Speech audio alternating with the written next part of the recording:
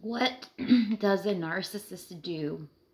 How do they act when they have a new victim? This is very easy to answer. They obviously will put on a show for the new victim, and they will start by playing a character that lures them into the narcissist web. The character for them is like a custom custom fit right with the personality of the victim because of the level of mirroring that's going on. So if the victim has, say, an absent father or mother or any family members or friend, or is desperate for love, they will play on the wedges by becoming what the victim really misses and wants, or like wanted in, say, a devoted father figure or mother figure, or a devoted best friend, or a lover that they never thought would ever be real. And furthermore, all that they will give the new victim after studying them, of course, and what they are craving the most, whether it is attention, love, security, money, position, companionship. It could be literally anything. This stage is known as the love bombing stage. So now, of course, the narcissist has the victim stuck right where they want them, right where they're supposed to be, right in the center of the web. Like a spider's web, it could look delicate, maybe somehow relaxing. And even when you think you are the silk, they are waving or weaving around the victim, harmless and delicate, and maybe somehow not threatening at all. But the more that is being weaved around the victim, the harder it is for the victim to move, the harder it is for the victim to get out and leave.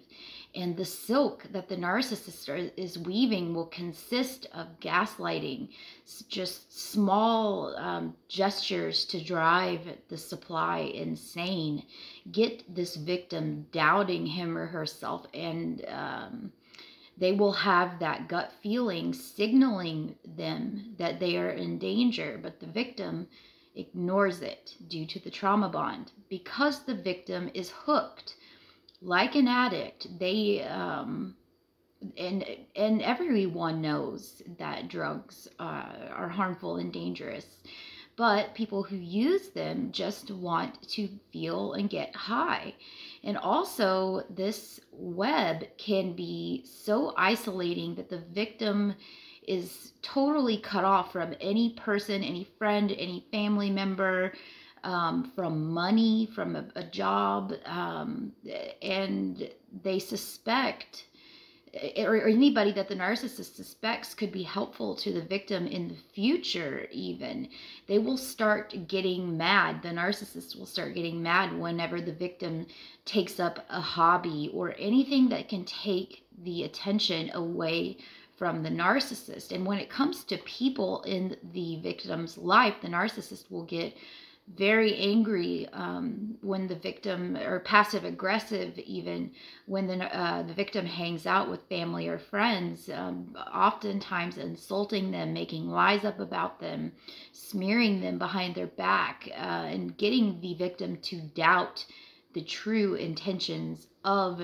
these vital friends and family. So now our victim is left alone without any support or security, without any job, no money, no hobbies, or anything or anybody that can bring satisfaction or any semblance of peace into the victim's life. And the narcissist will begin insulting and shaming the victim about how nobody wants to be around them and how they don't have any ambition, how they have no hobbies, and they have no talents. And the narcissist starts telling everyone around them how the victim is needy and doesn't do anything with their life and is lazy and is mooching off of them. And after they are programmed by the narcissist to obey them in every aspect of their life, even if the victim tries to rebel and does something with their life, the effort will more than likely end up in failure because of the smear campaigns that have long since been plotted and put in place by the narcissist. So now our victim has absolutely nothing, and we have all been there. The narcissist will start making fun of the victim physically, emotionally, mentally, making up stories and lies and telling people that the victim is mentally ill. And that is slowly, it would drive any sane person to insanity. And now this silk has covered every inch of the victim's body and mind. This stage is known as the devalue stage. And now the end of the show, the grand finale for now. The victim is left emptied from everything after fulfilling all of the needs of the narcissist, and just like the insect who is waiting to be eaten by the spider. So when they are very sure about a new victim, a new source of supply that the narcissist has found behind the old supply's back, they will turn their back on this victim. They will ignore them as if the victim is invisible. They suddenly don't know who the victim is, and they are a crazy, jealous stalker who is coming after them to destroy them and ruin their life.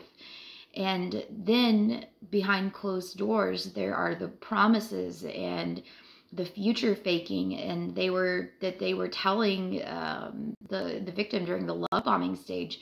It comes back sometimes, but then it all goes. It's all gone, and the victim is starting to collapse, going into a withdrawal, just like an addict who only needs a tiny little fix to bring them some semblance of sanity. And during that withdrawal of from the narcissist, the narcissist is sky high in happiness, and they are feeling it high as a kite after achieving all of their goals, the damage, the trauma, the anxiety, the physical and mental illness in the victim, the successful smear campaign, and the narcissist withholding everything from the victim, the things that the narcissists they gave the victim willingly during the love bombing stage, the love and the affection and the intimacy, all of the things that they made themselves out to be,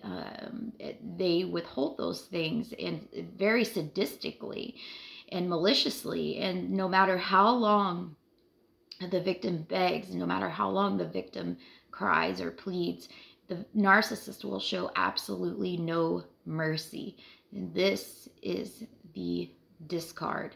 The narcissist will leave the victim emptied from life, just like a spider eats its insect from the center of the web, and off to the next victim, weaving their silk.